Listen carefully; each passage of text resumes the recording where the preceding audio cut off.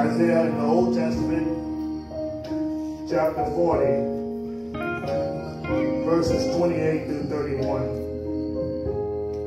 When you found it, you will discover these words. Have you not known?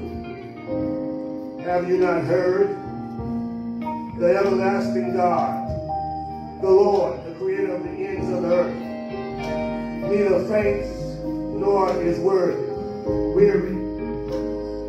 His understanding is unsearchable. He gives power to the weak, and to those who have no might, he increases strength.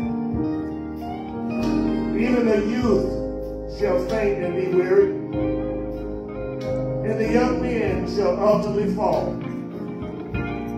But those who wait on the Lord shall renew their strength. They shall mount up with wings like eagles. They shall run and not be weary. They shall walk and not faint. Father God in heaven, in the name of Jesus the Christ, we come. God, we praise you. Lord, we honor you. God, we magnify you. We glorify you, Lord. Lord, we praise you, Father, for you are good and you are God. Lord, we thank you, Father God, for another privilege. Lord, we don't take for granted this another chance. Lord, we honor you this morning for another opportunity, Lord. Lord, you blessed us again. God, you kept us one more time. Lord, you kept us on this side of the grave. And for that, Lord, we're thankful. Lord, we glorify you. Lord, we praise you. God, we welcome you this morning. We know you all places at the same time. We ask you, Father God, to bless us to see your presence. Manifest yourself in this place. Lord, we ask you, Father God, to bless us to feel your presence. That you will burn on the altar of our hearts by way of your Holy Spirit. Lord, we pray, Father God, that we move because of your presence. That you, Lord God, will rule and super rule. Lord, we thank you for being in the building. We thank you, Father God, for blessing us to be in your presence. Now, Lord, we realize that we fall short. We realize, Father God, that we are not who we ought to be. We realize, Father God, that you are God and you're God alone. We ask you, God, to forgive us. Don't hold our sins against us, Lord. We pray, Father God, that you remove our state of mind, that we will move toward you. Bring our hearts in, bring our minds in, bring our attention in, Father God, that we will see you as God. Lord, we ask you to bless the service. We ask you to bless every participant. We ask you to bless every person that will speak, every person that will sing, every person that will say hallelujah to your name. And for that, Lord, we thank you for just being able to honor you as our God. Lord, we thank you for just being able, Father God, to raise our voices. Lord, we thank you. We thank you, Lord, that you've given us another chance to just praise your name. Lord, it's an honor. We thank you, Lord. We pray that you rule and super rule in this service. That we will leave here better than we were when we got here. That life will roll on just a little while longer. That men and women, boys and girls will see that our lights are shining. Not that they will glorify us. That they will glorify you, God, the Father in heaven. And Lord, we thank you. Lord, we bless you. And Lord, we praise you. It's in the name of Jesus the Christ we pray and we ask it all. Amen. Thank God.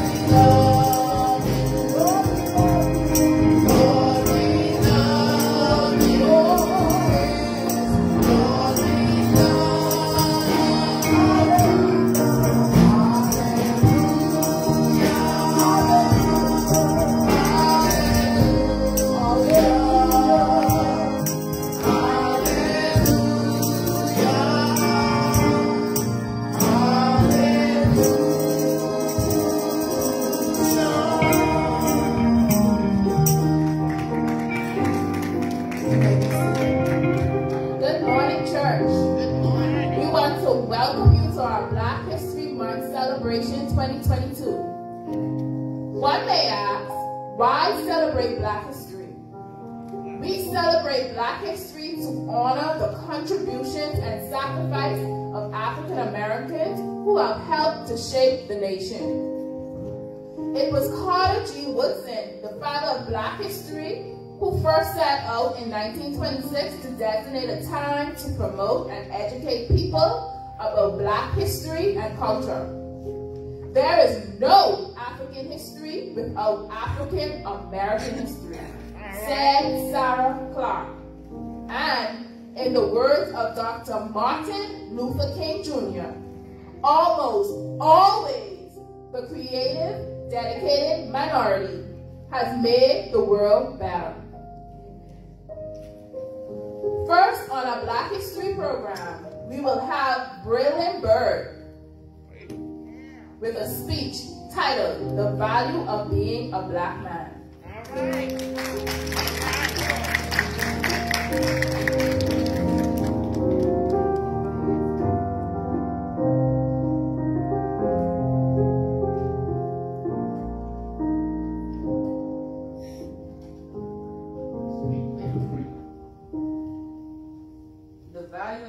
Black man. If you turn on the news, you immediately see how society views the black man. We are murderers, liars, rapists, thieves, drug dealers, and drug users. Well, the list goes on and on of how negative the black man looks in the eyesight of the media. It is hardly a review of the good that the black man has contributed in shaping this city, this state, this country, this world. The black man holds great value that unlocks windows and even doors to sights unseen. The black man is more than a ball handler or entertainer. We are more than the swag that we possess or that nice car that we drive. The black man is more valuable than that. We are CEOs of Fortune 500 companies, authors, entrepreneurs, ministers, community leaders, activists, senators, mayors, and governors. And just a few years back, Barack Obama opened a door where we could all hold positions like the one he held, President of the United States. We are doctors, lawyers, teachers, mentors, motivational speakers, artists, first responders, uncles, brothers, and fathers. We as black men are fortunate to have the formula of being a valuable black man. The blueprint that is before us can take us as places unimaginable and evoke change along the way. We as black men sit on the shoulders of brothers like John Robert Lewis, Martin Luther King Jr., Malcolm X, Medgar Evers, and President Barack Obama. Let us not forget the young black men that did not know their names will one day pave the way that will lead us to the halls of justice and right that demand equality. Names like Trayvon Martin, Tamir Rice, Alton Sterling, Michael Brown, Emmett Till, Ahmaud Arbery, and George Floyd. The blood that pumps in our veins is rich and thick, and most importantly valuable. I came to remind you from one black man to another that you are not a liar, neither are you a thief. You are not a rapist, nor are you a murderer. Brother, you are not a drug dealer or a drug user, for the value that you possess is far too great. Black man, you are valuable. You are worthy of great success with mountains of possibilities. We as black men should never let our story be told by someone who knows nothing of our struggles, our history, or our purpose. Amen. We must tell our own stories and erase the negative stereotypes that interfere with our prospering in this land flowing with opportunities. We must recognize our flaws and seek out ways to correct our wrongs and be examples to our young brothers that need the guidance and knowledge that promote change for the generation and generations to come. We must never forget our value of being a black man. Thank you. Amen.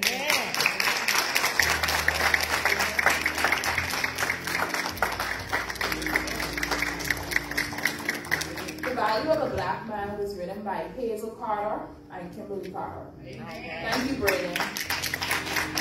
Next, we will have a poem titled My Black is Beautiful by Hazel Carter.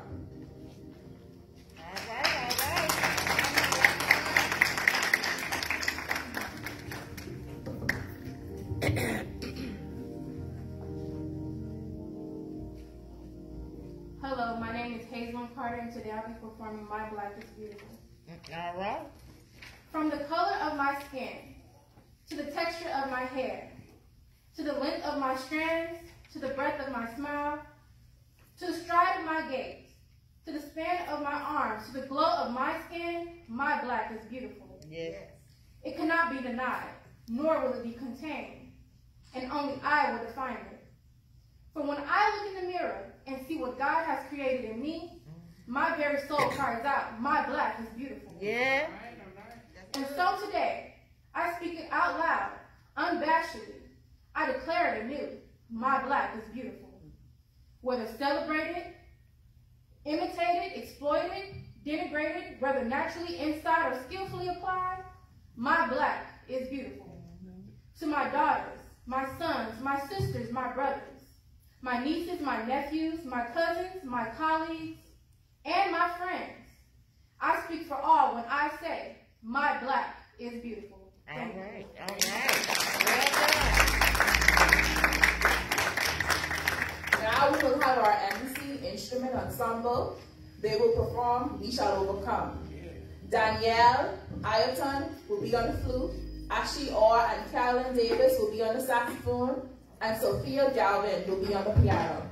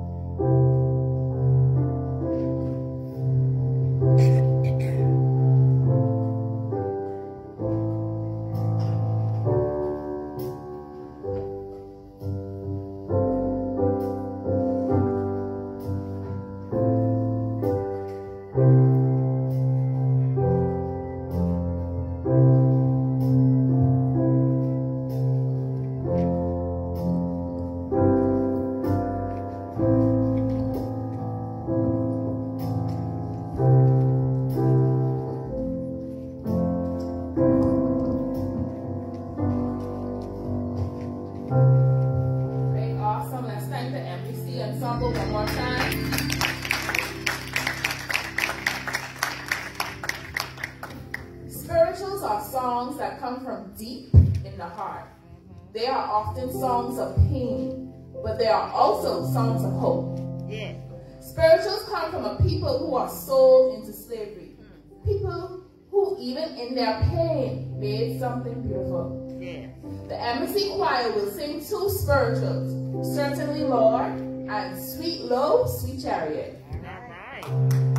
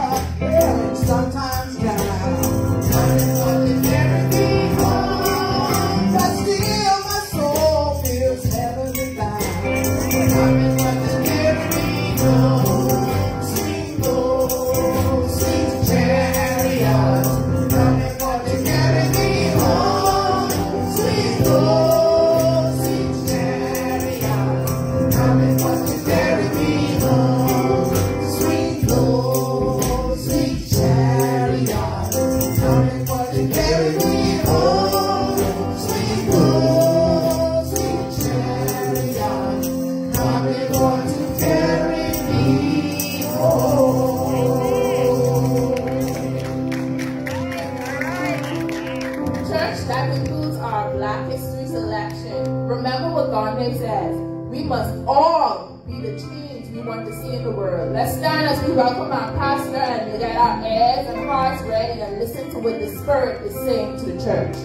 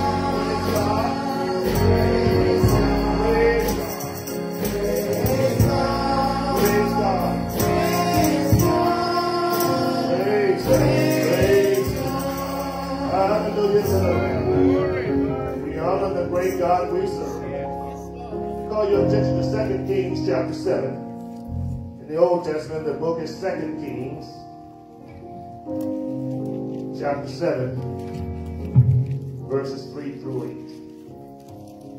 8. 2 Kings, chapter 7, verses 3 through 8. In the Old Testament, the book is 2 Kings, chapter 7, verses 3, 4, 5, 6, 7, and 8. You found that you will discover these words. Now there were 4 leprous men at the entrance of the gate, and they said to one another, "Why are we sitting here until we die?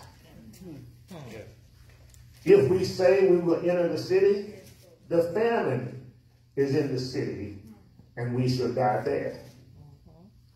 If we say, if we sit here, we shall die also. Now therefore come, let us surrender to the army of the Syrians. If they keep us alive, we shall live. If they kill us, we shall only die." And they arose at twilight to go to the camp of the Syrians. And when they had come to the outskirts of the Syrian camp, to their surprise, no one was there. For the Lord had caused the army of the Syrians to hear the noise of chariots and the noise of horses, the noise of a great army. So they said to one another, look, the king of Israel has hired against us the kings of the Hittites and the kings of the Egyptians to attack us. Therefore they arose and fled at twilight and left the camp intact, their tents, their horses, their donkeys, and they fled for their lives. And when these lepers came to the outskirts of the camp, they went into one of the tents and ate and drank, and carried from it silver and gold and clothing, and went and hid them. Then they came back and entered another tent, and carried from there also, and went and hid it. I want to talk about choices of life and death. All right. Choices of life and death. Choices. In this life, we all have choices. That's right. And I've come to the conclusion even babies have choices. If you don't think babies have choices, just let one start crying. Parents get up and walk around, feed the baby, change the baby, clothe the baby. Even little bitty babies have choices. So all of us have the choice today whether to live or to die. Yes, sir. As we celebrate this African American heritage, Yes, sir. as we celebrate Black history, Yes, sir. there are those who have gone before us, have made choices, and those choices were life and death choices. Amen. They said we can sit here and just relax and just take whatever is given to us. And at that time, nothing was given. That's right. We can sit here and die. We can sit here and just create history and say we came, we lived, and we died. But we understand there are many Black Americans, Yes, sir. many African Americans, many Negroes who have come before us, Yes, sir. and they made a world of difference. All right now. They fought to vote. Yes, sir. Yes. They cried to make a difference. They died making a difference. Yes, sir. Yeah. You see, we sit in a place of ease. Right. We have jobs that we didn't work for. We have food we didn't have to buy. Yes, sir. It's because God unctioned somebody to go in to the city. Amen. When we look at the text, we find leprous men. Right. The text declares that there are 4 leprous, and they were looking for food because if you read verses 1 and 2 right before this text, you will find out that Elijah predicts that there will be cheap food. But when you have no money, it doesn't matter how much it costs. That's right. Let me just share with you, when the store won't serve you, That's right. it doesn't matter how much money you have. That's right. There are those who have gone before us who couldn't go through the front door. Yes, Lord. And then they got dangerous service going through the back door. Yes. There are those who come before us who couldn't drink where they wanted to drink. All right. Couldn't use the restroom they chose to use. That's right. Yes. But they lived a choice of life and death. Yes, yes. Let me tell you, young people, what you have now, people paid with their blood, sweat, and tears in order to get it. That's right. That's right, Lord. When we look at the text, we find these 4 leprous. The text declares leprous men. You see, leprosy was an awful disease. It was an incurable disease. It was a disease that no doctor even wanted to deal with. If you had leprosy, they would put you out away from town, away from the crowd. You will be in a concentration camp where there's nothing but more and more lepers. Because leprosy broke out on your body all over from head to toe. Yes. And your fingers and your arms and your legs will begin to rot away. Leprosy was one that did not allow you to come to church service.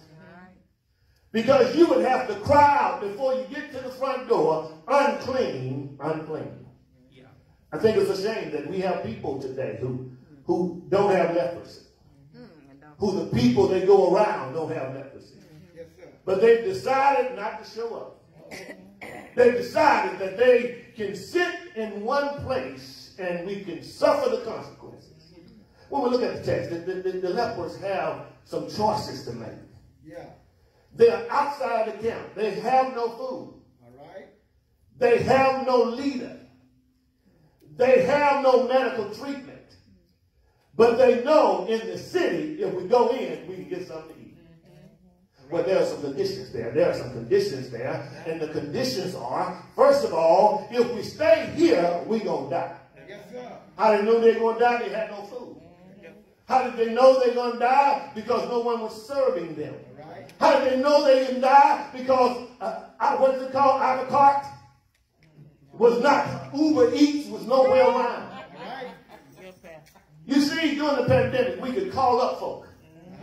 And they would at least drop it off on the garage. They would at least put it on the porch. We could call the doctor, and the doctor would have the medication delivered to us. But these lepers did not have any delivery agency. UPS didn't pull up. Ferry Express didn't show up. They were isolated on their own little temporary place, and they were there to die. Let me just share with you, young people, let me just share with you. We look at the 1960s, and I tell you today, we're right back where we were in the 60s. And even worse. That's right. We got computers, we got technological advancements, we have iPads, we have phones. Even the 2-year-old has a phone, but we are in a worse condition than Big Mama was in the 60s. You're right about that. Because you are not in slavery, they say, but you have chosen to live in this life of slavery that operates the slavery system with an ink pen and a computer. Yes. That's Be conscious, be wise, be aware that it's not the color of your skin that's the sin. It's because you have made a choice just to sit here. Yeah. Just to do nothing. So the lepers began to have counsel beyond in the midst of themselves, and they thought of a promise beyond where they were. Young man, young girl, there's a promise beyond where you are. There's something that you can see. There's something that you can do. You have the choice of to let others invent or you become an inventor.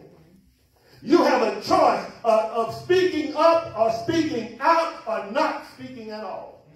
You have a choice of keeping silent when it's the right time to keep silent, or you have a choice to speak out of turn. The leopard has choices. The lepers have the choice. The first choice, we can just sit here like we are. We're going to die anyway.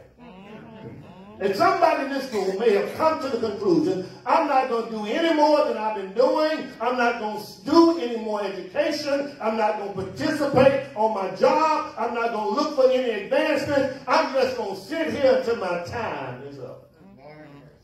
People are waiting. They're just sitting. And it doesn't matter if you're unemployed. It doesn't matter if you're retired. It doesn't matter if you just resigned or not. The fact of the matter is your blessing is in front of you. Yeah. I'm so glad Brother Miles brought this point out this morning. He said that this is not a naming and claiming game. I know that's right. This is not a pie in the sky situation. This is not where you prophesy and things happen. Let me tell you, if you're going to get the best blessing from God that you are looking for, which you are looking, let me share with you, you have to do something. Young men sell drugs. Young girls do prostitution. Young people go by and do sex changes and all of these things. Think it's going to get things better for them. But the fact of the matter is, if God is not included in your plan becomes a disastrous plan. All right. So they say, well, we can just sit here and die. We're lepers. They had come to the point where they had to choose between the blessings of God and a pity party. My question to you today, have you chosen the pity party? No. Have you chosen to just sit there and complain about all you're going through? Baby, if you only knew what I was going through. That's how the pity party starts. And it ends with somebody sitting and listening to your pity party. Let me tell you, everybody in this room, everybody listening to me, they're going to something and going through something. That's right. I'm telling you, we're going through something. In the 21st century, we're going through something. And there's not one person who really got it going on. That's right. You're right. We're going through something. Skyrocketing inflation. Gas. I mean, now you got to determine whether you're going to go to church or go to I work. know that's right.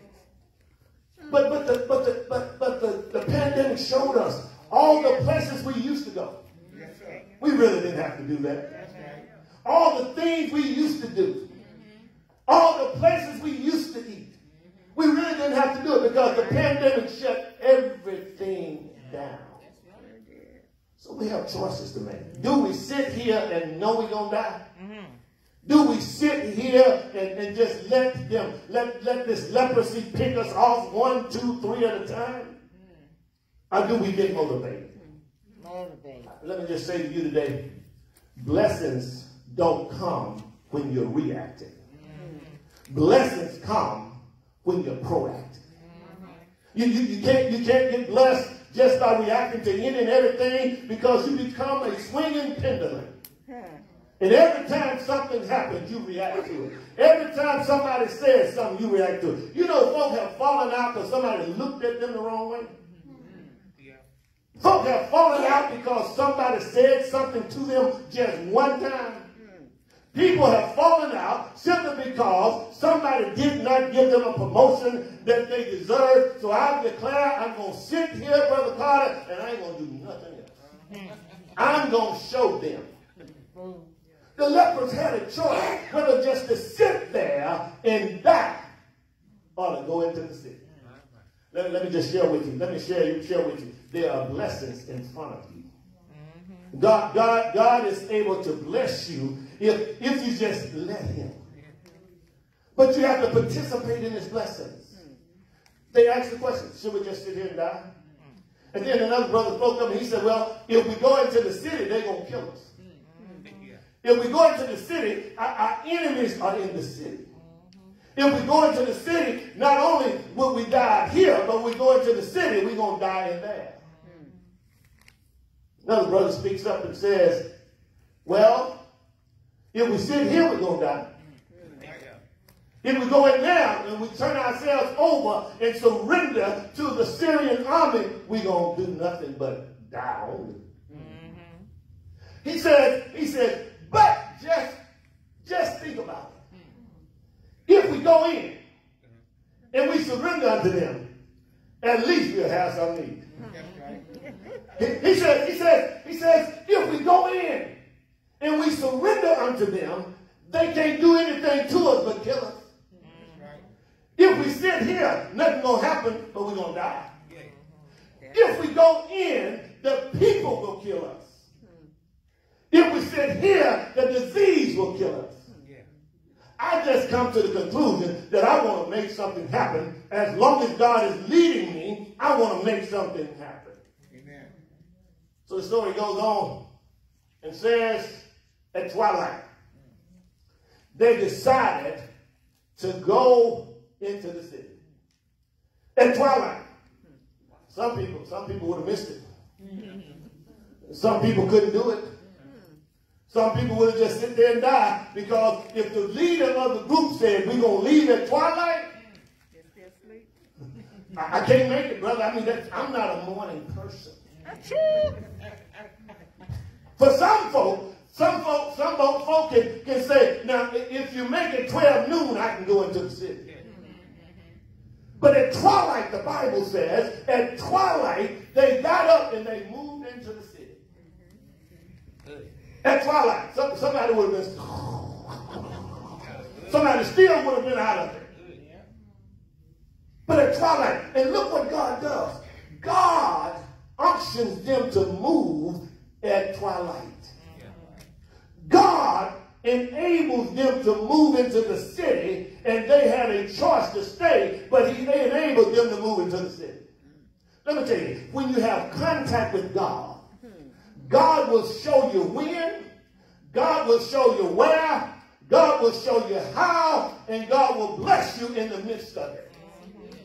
The Bible says right here, it says at twilight, they moved out and they went into the Syrian city, and when they got there, after they had their little discussion, when they got there and decided we're going to go into the camp at twilight, the verse 5 says, and they arose at twilight.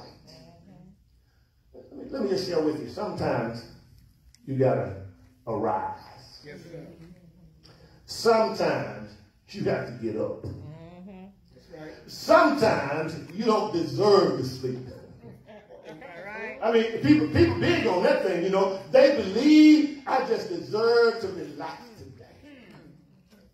Other people are making things happen, and you're relaxing. I told you before, you're getting 10 hours of sleep. You're sleeping too much. No, that's right. 10 whole hours. I don't know when I got 10 hours of sleep. Raise your hand if you got 10 hours of sleep. It's last night. Sister Paul, you should have gotten up out of that bed. 10 hours of sleep. 10 whole hours. Don't you know victories have been achieved in those 10 hours? Don't you know situations have changed in those 10 hours? Don't you know another wrinkle has shown up in those 10 hours? Don't you know bills have been paid in those 10 hours? 10 whole hours of sleep. The text says, they got up, they rose, they got up, they moved, they got up, they positioned themselves to go in and live. There are people in this world who have come to the conclusion that I am just going to sit here and die. They don't have leprosy. They just have low self-esteem. Somebody has told them they're not good for anything. Somebody has told them, you see, when I leave you, you're not going to be fit for anything. Somebody has told them that you are a leftover. Somebody has told them that you are damaged goods. Let me tell you, God takes care of damaged goods. God is able to take the worst of things and make the best of things. Let me just share with you. If God wasn't able to take the worst of things and make the best of things, I wouldn't be standing here today. But it's because of God's amazing grace. It's because God has blessed me in spite of me. In spite of my condition, in spite of who I was born to, in spite of whether or not I was born to a single parent home or not, God has blessed me. Whether I grew up on a plantation or not, God has blessed me. Yeah. Matter of fact, if I had to go and come back again, and I know there's no such thing as reincarnation, but if I had to go and come back again, I'd be born and reared on 4 Mile Plantation in the backwoods of Indianola, Mississippi, right between Indianola and Belzona. Because I learned so much there. I learned how to get up and go get it there. 5 o'clock in the morning before school time, we got to slop the hogs. The hogs eat before we eat. And you go to school, smell it. You can't wash that stuff off. No. But the good thing about it, everybody smells the same way. You can go in after you slop the hog and go back and take a shower, take a bath, take a number 3 tub and walk around in it as long as you want to. The fact of the matter is, you still got that smell on you. But everybody that showed up in the 5th grade was walking down the hallway smelling just like hogs. Because you couldn't get the smell off you with just one wash. Let me just share with you. Don't consider who you were born to. Don't consider where you were born. Just consider the fact that we have an awesome God. He is an awesome God, and he's able to do anything he chooses to do when he wants to with anybody he chooses to do. So they began to go into the city. They got up. They went into the city. And the Bible says, look what it says. The Bible says, to their surprise, verse number 5, to their surprise, when they got to the outskirts of the Syrian camp, to their surprise, no one was there. God knows how to move your enemies on down the road. God knows how to protect his own. God knows how to even speak to your enemies on your behalf. You're worried about cussing it out. You're worried about fighting it out. You're worried about duking it out. God just moves them out. God has a way of moving them. And God has a way of moving them out of your way. God has a way of moving mountains. God has a way of moving valleys. God has a way of making crooked places straight. God has a way of blessing you. You just trust God. Yes, yes. Are you going to do it on your own? Or are you going to trust God? Are you going to trust what God is trying to do in your life? God has not forgotten you. God has not forgotten you. God has heard every single prayer you have prayed. God has seen every single tear you have cried. God has not forgotten you. Let me tell you something about the lepers. In this leper camp, history will reveal there was more than 4 lepers in the camp. And let me just park right here and let you know, on your way to your blessings, everybody won't go with you. Yes, that's right. Everybody won't go with you. Right. On your way to your blessings, God does have a blessing with your name on it. Yes. God does have a blessing that fits no one but you. God does have a blessing that he's washing it over and over just for you.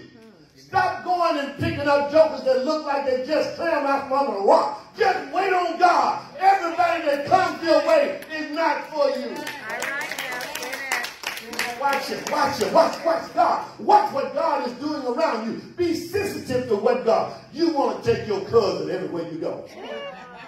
You want to take your buddy, your friend, your dog. You want to take everybody everywhere you go. God, you can't take everybody to the blessings of God. Some blessings they can't even imagine. Yes. Job's friends. In the Sunday school lesson, Job had some friends. And they were his friends until things got thin. And those same friends, I'm sure, had promised Job, I'm with you through thick and thin. But the moment boils came upon Job, the moment Job's wife turned her back on him, the moment Job lost his children and his houses, the moment Job lost his livestock, guess what happened? His friends began to turn on him too.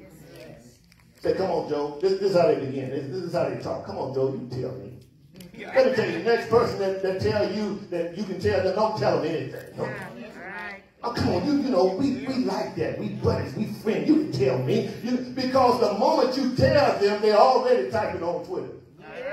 The moment you tell them, they're already texting their best friend. Let me tell you, your best friend has a best friend.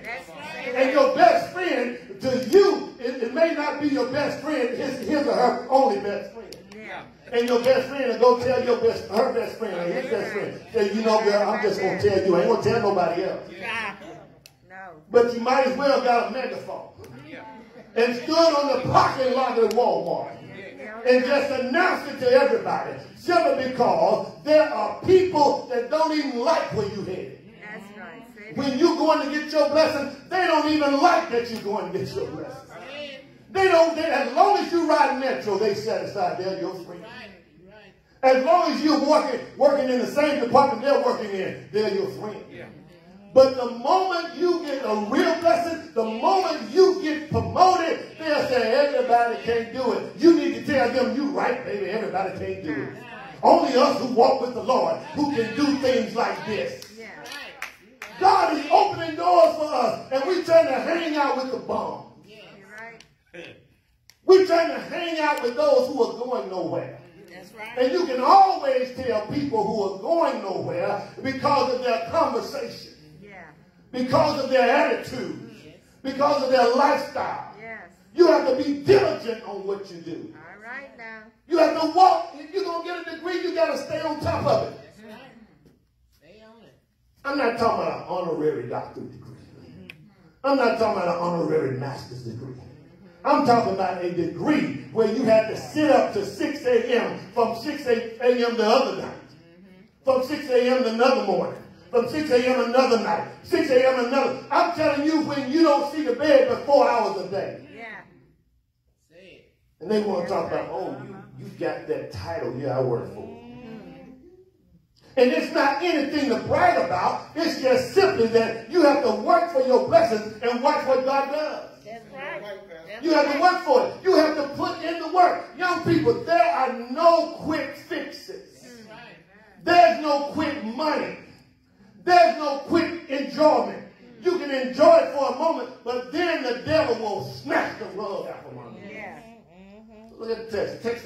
The text says they were surprised when they got to the outskirts. They didn't even get there. They didn't even arrive and put their feet on the campground. The Bible says before their feet struck the ground, while they were yet on the outskirts of the camp. Let me tell you, God can show you your blessing a long way off, and you can act like you don't see it and miss it. That's right. God can show you property that you ought to have. God can show you people that's going to bless you, and you can act like you don't see it. God can put you in the middle of stuff. I'm going to tell you something. When you're about God's business, and when you're making choices for God, God will put a person in your place for just a moment. God will put the right supervisor there just to promote you. And 2 days after that supervisor promotes you, guess what? That supervisor retired and gone on by their business. God will place people in your path to bless you. You got to make sure you hear from the Lord. All right now. The text of class that they had the right attitude. Look at what it says. It says in verse number 6, for the Lord had caused the army of the Syrians to hear the noise. It doesn't even have to be real. But God will make the enemy hear noises. Yes. You ever heard people say, I got something going on in my head? Now, they're there to destroy you. They're there to turn you off. They're there to reject you. Let me tell you, God will allow them to hear some noise that they cannot sustain themselves.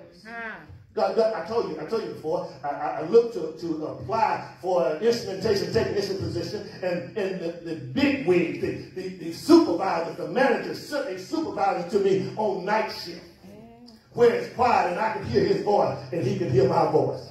And young people, you have to learn how not to talk all over yourself. Let them talk. The more you listen, the more you will understand. The more you listen, the more they will tell you. And the more you listen, the more the enemy will tell you of his or her plan. So I just sit there, and they sent Sonny Bowman down to the plant. And I was just sitting there, and he was talking, and he said, look, man, you might as well not apply for that instrumentation position. Simply because that job is written, the whole description is written with Scott Stein's name on it.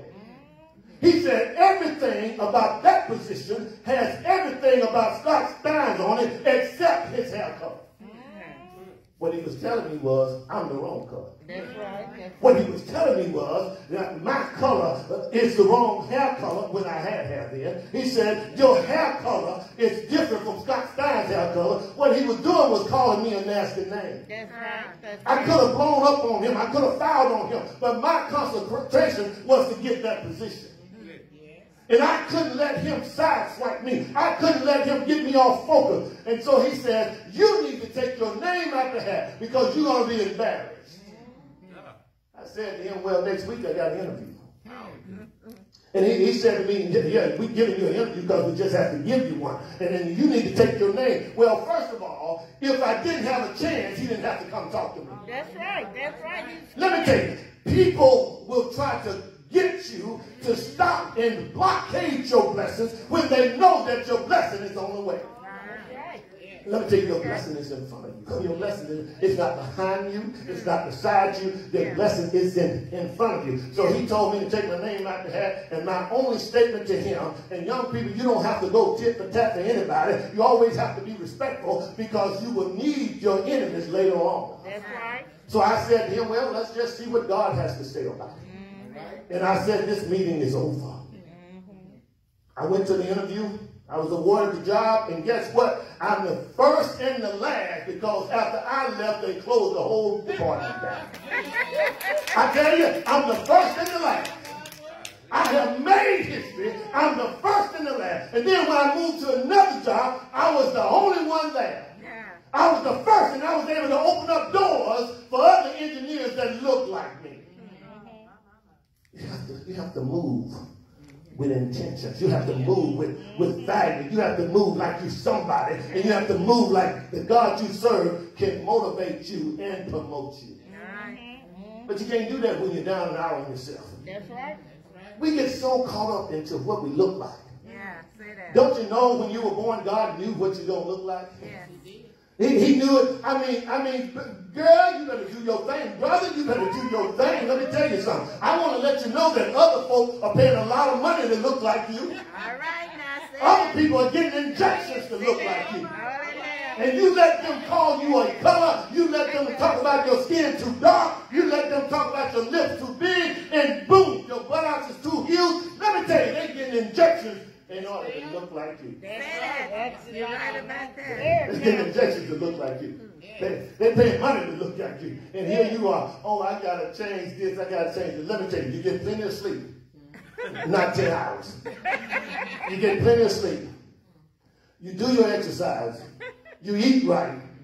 You talk to God about it. And if you still the same, that's how God made you. That's right. And that's how he made you. I mean, every chance Sister Davis' family and Sister Davis' friends look at me, every chance they get, they say, there come P-head. It's all right, God made this head this way. And I'm all right with it, Sister Man. I'm all right with it. Because I know that not only did God make the shape of it, but he put something in it.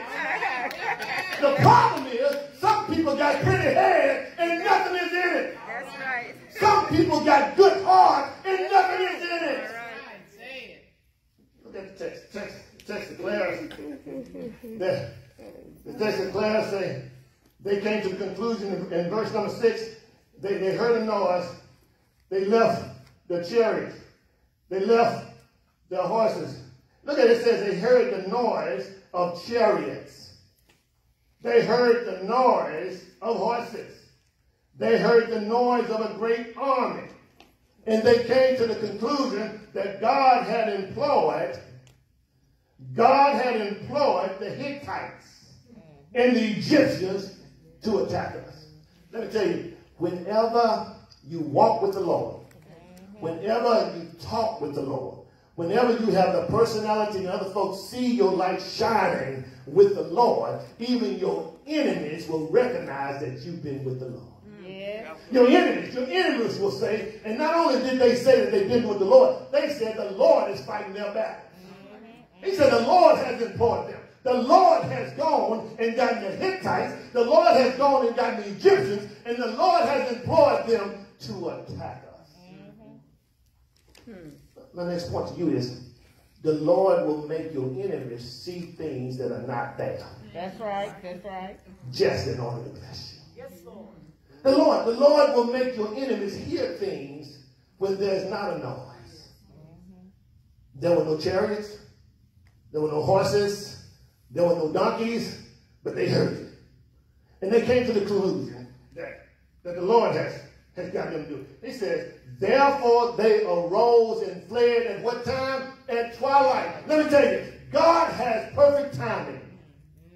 They escaped at twilight. They fled at twilight. Guess what God was doing? Over here, God was telling them to move in at twilight.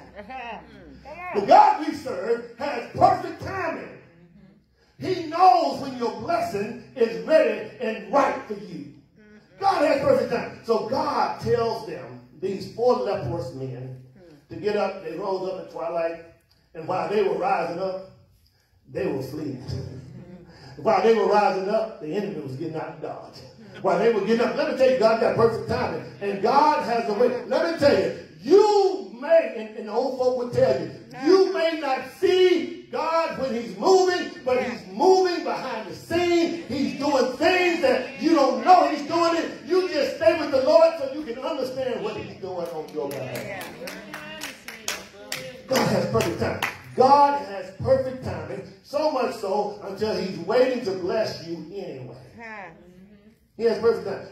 You got to wait on God. That's right. Isaiah says, those that wait on the Lord shall renew their strength. They will mount up with wings as eagles. They shall run and not be weary. They will walk and faint not. And when the young folk fall out, you, your old self, will still be running. I know that's right. Woo, good God Almighty. Good God. I remember Big Mama didn't have a third grade education, but she had connection with God. And she didn't have all the right words, and she broke some verb and subject agreements every now and then. But when she called on the Lord answered her and blessed every last one of her great grandchildren. From generation to generation. God has perfect timing. God has perfect timing. God has perfect timing. God has perfect timing. And then when they got there, God has set them up. Let me just tell you right now, God can set you up. It's a setup, baby. It's a setup, brother. Just hang in there. It's a setup. God has a way of setting up the camp for you. David says that God will prepare a table in the presence of your enemies. What David is really saying, God will throw a banquet with you being the guest of honor while your enemies look on. God has a way of preparing a table in the presence of your enemies. He's setting up a banquet just on your behalf. Yes, it is. And all you have to do is come in, like Braylon said, stretch your stuff. All you have to do is come in and be Schurmier with it. All you have to do is show up and they will talk about you and say, look at her, look at him and all of his glory. No, it's not my glory, it's God's glory. And you make sure you give God the glory. And when they got there, they rose up, they fled at twilight. I'm in verse number 7. They fled at twilight, and they left the camp intact. They left their tents. They left their horses. They left their donkeys. And they fled for their life. Let me just tell you, God will always turn this thing around on your behalf. God has a way of turning things around on your behalf. You see, the enemy is going to attack you. But the Bible says they will flee from you. Because God will enable them to flee and leave all of their blessings just for you. People ask the question, well, how do you know God's going to bless you? Well, if God doesn't bless me directly, he's going to bless me through my enemies. Did you hear what I said? I said, I'm not worried about God's blessing. I'm not worried about how the price of food goes up. I'm not worried about how high gas continues to skyrocket. I'm not worried about whether or not I can go and look at the shelf. Let me tell you, I went to the store the other day, and one of my friends in Mississippi told me, he posted something, and he took pictures of vacant shelves. And he said, looks like the grocery store needs to go to the grocery store. He said the grocery store needs to go to the grocery store. And back home, we'll call it the grocery store needs to make groceries. And it doesn't matter how many empty shelves there are. God will bless you even through your enemies. Look at what God did. God enabled the enemies. God enforced the enemies' effort to leave their tents, to leave everything they own, just to bless these 4 lepers. He says they left their tents, they left their horses, everything was intact. They left their donkeys because they were fleeing for their lives. Now here they are, an army, running from 4 leprous men that are poor, broke, diseased, and weak. Let me tell you, it's not in your strength. It's not in your might. It's by God's Spirit. Yes. Says the Lord. It's not your strength. You can pump iron all day. It's not your strength. Because let me tell you, one of the greatest of all time, Ronnie Coleman, one of the greatest bodybuilders of all time. I mean, he could just flex his finger and muscles just pop all over the place. Because he was a power lifter. He was a police officer. But now he's in a wheelchair. Earl Campbell used to bowl over people. Yeah. But now he can't walk on his own. Let me tell you, you may be high today, but just keep waking up in the morning. You need to pray, God, keep me. God, bless me. Trust in what God has to do and not what man has to do. So they fled for their lives. They fled for their lives. And finally, in verse number 8, the Bible says they went in to one tent. They got silver, gold, food, and drink. They began to eat. Then they took it and they stashed it. Remind me of church folk. They took it and they stashed it. And then they go into another tent. They take it and they stash it. But when you continue to read the pericope, you will find out that they were not selfish with their blessings.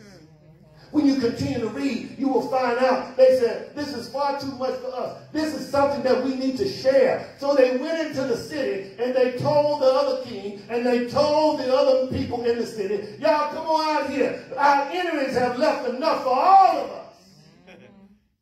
I just want to let you know that not only will God bless you, God will also bless those who are connected to you. God has a way of blessing you in order to bless those who are connected to you. God has a way of blessing you so that you can go tell somebody else about your blessing. God has a way of blessing you, and he will bless you in surplus. That's what he did on Calvary. He blessed us greatly. On Calvary's cross, Jesus blessed us spiritually, that we can bless others spiritually. On Calvary's cross, Jesus took a tree. Only a tree and 3 nails. He died on Calvary. He was blessing us abundantly. Far above what we can ask, far above what we can think. Jesus Christ blessed us. He died on Calvary's hill. He gave up the ghost. They laid him in a borrowed tomb. It was a borrowed tomb because they didn't need it too long. He was blessing us with surplus. Early that third day morning, he rose with all power in heaven and earth in his hand. The door of the church is open. The invitation is extended. You ought to come to Jesus just as you are. He will help you. You got to trust him. Make that choice today. Don't wait till next Sunday. Don't wait till you get it right. Trust Jesus today. The door is open. If you never received Jesus as your personal Savior, this is your moment. This is your opportunity. The door is open. If you never trusted Jesus as your personal Savior, I want to just lead you to Christ. And you can do that by just bowing your head with me and inviting him into your life. Just repeat after me. Say, Lord Jesus, I believe that you are the Son of God. I believe that you died for my sins. I believe that you rose from the dead. Now come into my life and make me a new person. Thank you for saving my soul. In Jesus' name I pray. Amen and thank God. If you're here today and you're looking for a church home or you're in between church homes, I recommend the New Beginning Church, where Jesus is the center of attention and the main attraction. Will you come? If you're watching us by internet, we invite you to inbox us and let us know you want to join this great church in Southeast Houston. But Jesus is the captain of the ship. you have received Jesus Christ, inbox us and let us know that you've received him. We want to rejoice with you and celebrate with you. We have one who has come. I ask everyone to stand.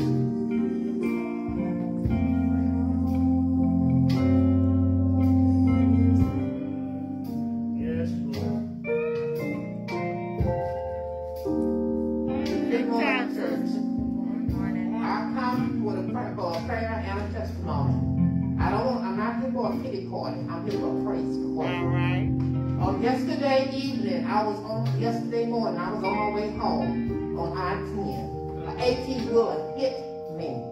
But look at God. Yeah. I have some aches. I have some pain. My neck is hurting. But I am standing here to praise him. Because I could have been dead. Yeah. I could have been dead. If you would see that car, there is no door on the driver's side. Oh my God. But look at me. Yes, Lord. It was God. Thank you. He saved me. Yes, he did. He raised me. Yes. And he allowed me to be here today. Amen. I don't have transportation, but I have a friend. Yes, Lord. I called my friend and she came and she said, I'm going to church and I'll heal me. I don't have no transportation, but I don't want one. Because I don't trust the 18-wheelers no more. But I'm here.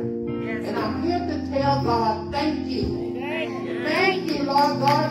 I feel the grace of grace. I get the grace. But he saved me. Like Pastor said, he saved me. Yes. He got a blessing for me. And he got something for me to do. Yes. Thank you for praying for me. Thank you, Lord. Thank you, Lord. My Lord. Thank you, Lord. Thank you. Oh, we thank God. This is a good point right here. This is a good point. This is a good planning spirit right here. This is a good point just to say thank you. This is a good point to lift your hands. This is a good place to honor him. This is a good place to say hallelujah to the Lamb. Thank you, Lord. Hallelujah. Thank you. We serve the awesome God. Yes, Lord. We serve the awesome God. Yes, we serve the awesome and the amazing. Father God, we thank you. God, we honor you, Father, for you are God. You are God alone. God, we thank you, Father God, for the way you do things. We thank you for touching and controlling. Even 18-wheelers, Father God. yes. It did not have to be a testimony. But you made it a testimony. And for that, Lord, we say thank you.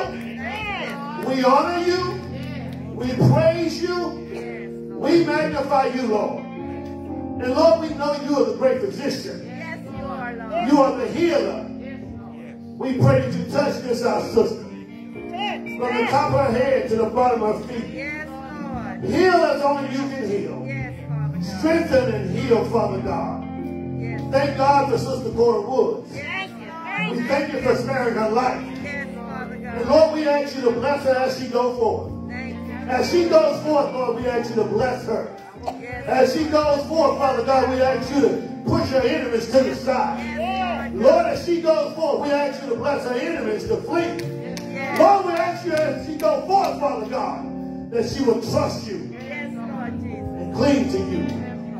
And Lord, we ask you to get the glory, Yes, Father. all the honor and all the praise. Yes, Father God. In Jesus' name we pray.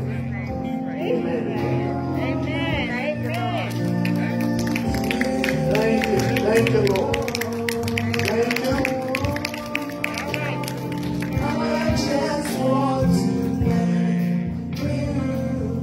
Thank you, Lord. Thank you, Lord. Why don't we just thank him? You saved. You saved my soul. Yes, you did. You saved my soul. You saved. You saved my soul. You saved. You saved. You saved my soul. And I just want to thank you. Thank you. Thank you. Thank you. You've been so good. You've been so good. Yeah.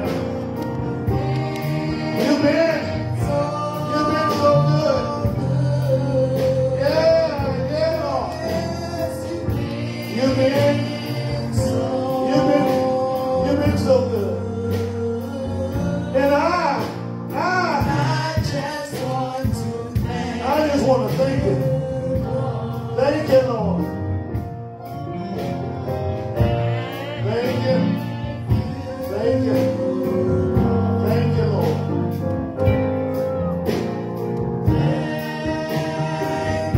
Can't you see the lepers? Can't you see the lepers as they were eating? As they were drinking? Just said thank you. Just said thank you, Lord. Thank you. I just want to thank Just want to say thank you. Hallelujah to the Lamb. Thank you, Sister Gordon Woods, for being here today. Let me tell you, that would have been an excuse for some people. Woo, that would have been a good one there. I mean, let me call the pastor now and tell him I can't make it today. I mean, all it takes for 20 Christians in this church is 4 drops of rain. That's all it takes. 4 drops of rain, 20 Christians shut down. Thank you, Sister Woods, for being a living, walking testimony of God's goodness. Hallelujah. Why don't we thank God one more again? Thank God for who He is and what He's already done. It is offering time, and it's time to give to the Lord through tithes, offering, and sacrificial gifts. Raise your hand up real high, and you will be served. If you raise your hand up, you will be served. You can choose a white and red envelope for Pastor's love offering, or a blue and white envelope for tithes, offering, and sacrificial gifts. So smart. Next time you jump out there, see you get your attention back there. Y'all don't have to walk at the same time. Just serve.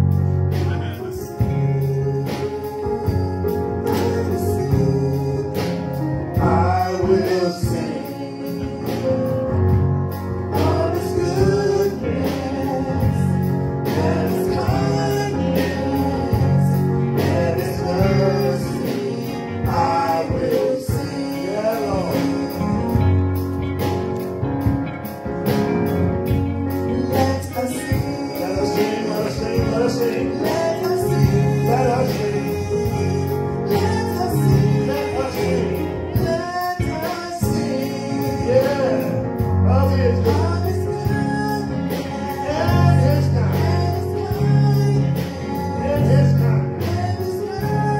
Along with His mercy. Yes, Lord.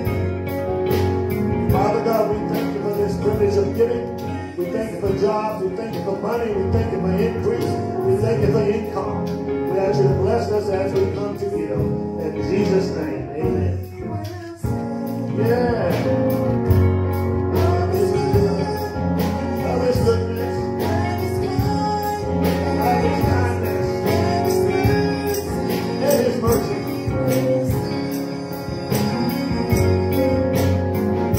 When I decide to stand, follow first impressions from the rear to the front. Pray for the Lord's God and all His sacrifices.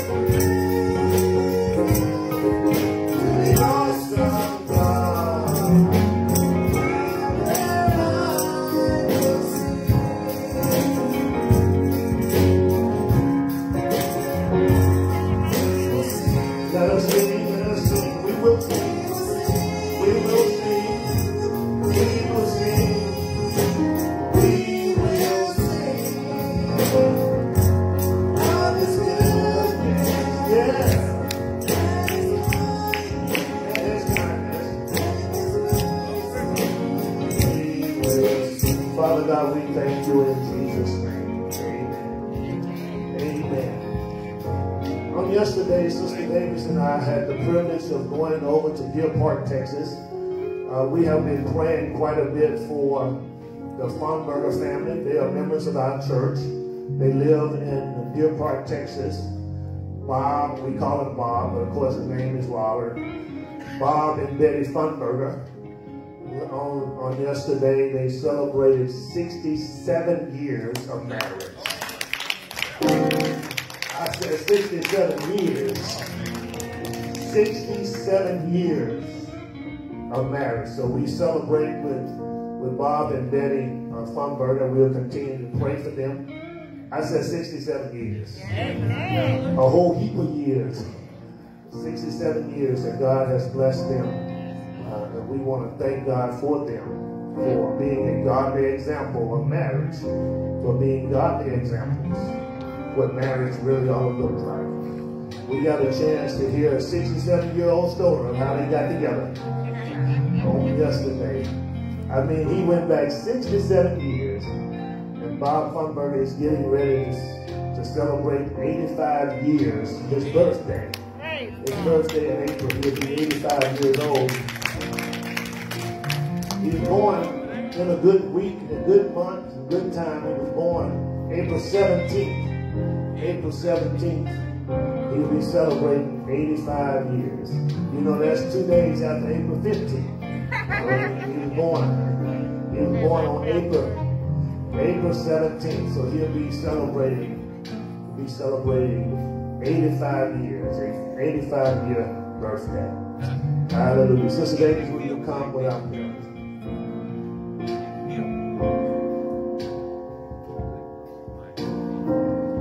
Praise God. I am here to call on you all, the saints, to pray.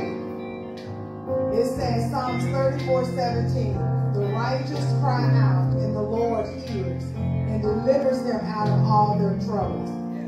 For bereavement and loss of loved ones, we have Thelma Barnes and family, the Westfield and West families, Cheryl York and family, Lauren Hardrick, Vivian Oswald, Zuninga family.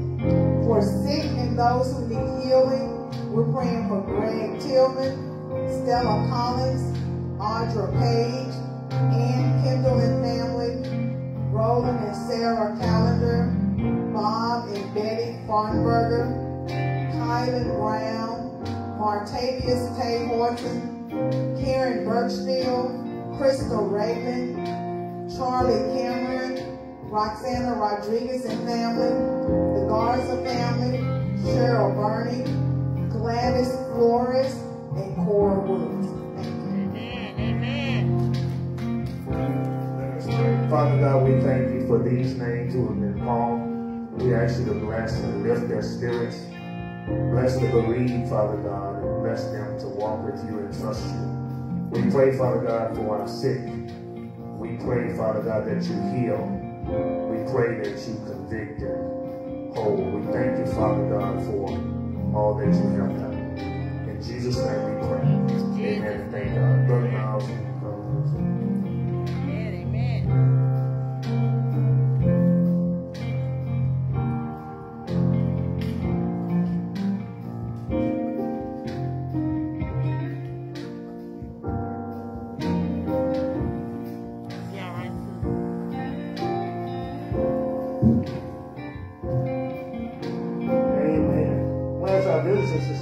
have visitors visiting with us. If you stand and be visiting with us, any visitors?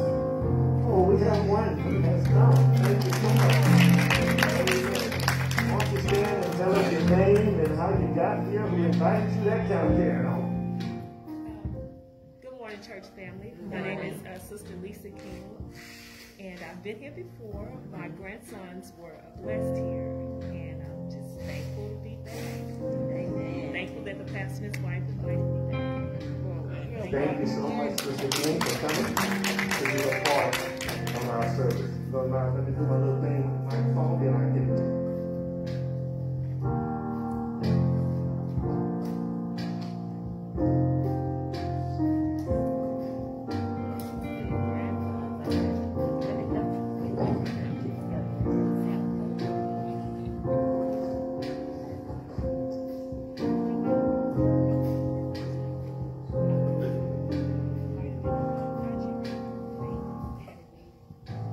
Good morning, New Beginning Church. We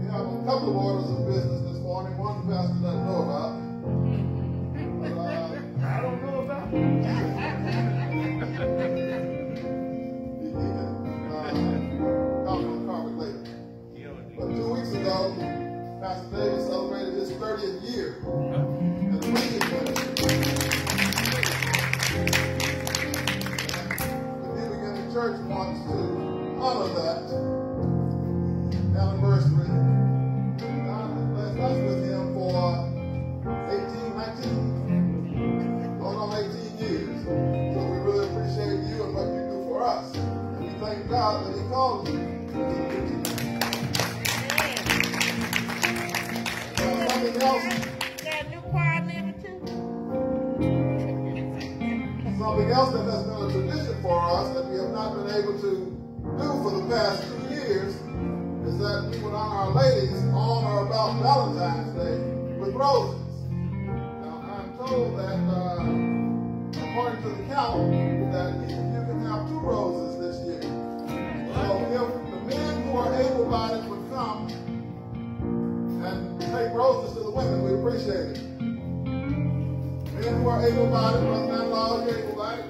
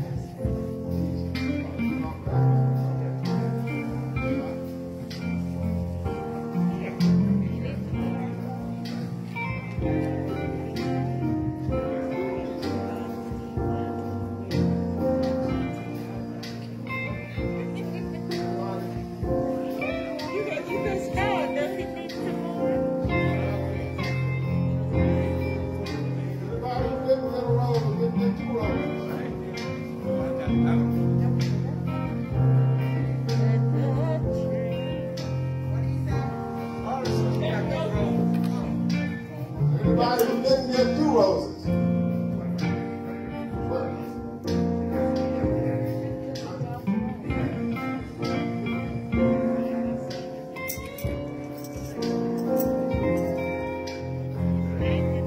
Okay, that's it. One rose.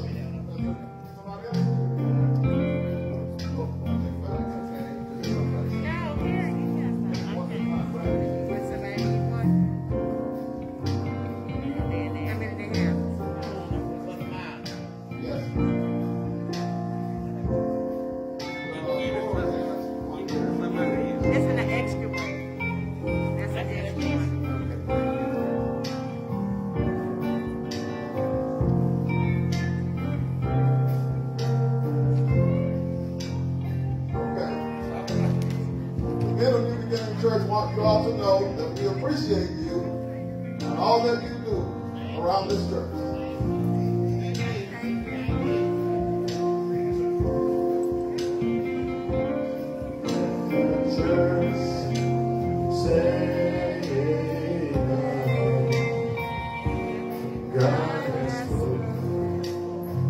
One thing that men of the church want the girls and the women to always know, that we appreciate you just for being female. Amen. Thank you so much for what you bring to our lives, whether you're married or single, whether you're young or aged. We appreciate you. We believe that women ought to be treated like roses, treated like flowers, treated like queens. And thank you for being the Nubian queens that you are, especially on today. Thank you so much.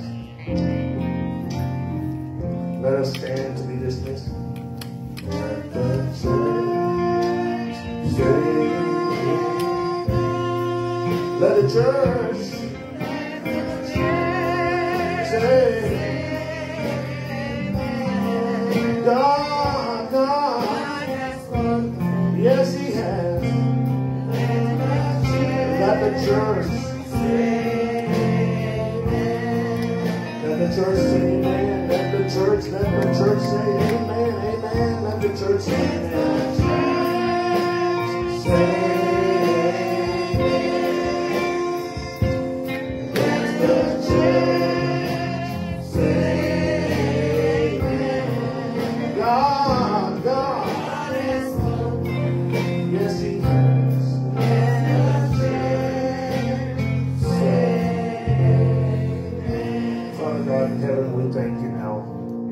we honor you, Father God, for great choices.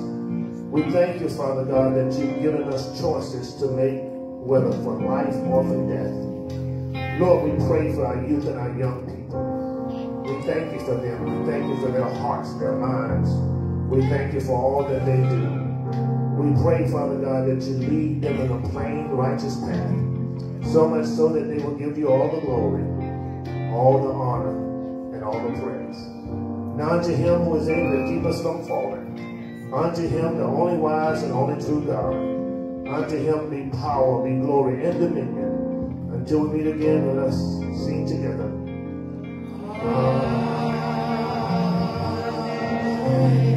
Let us put our hands together for all those who participated in the program today. Thank you so much. Thank you so much for your participation.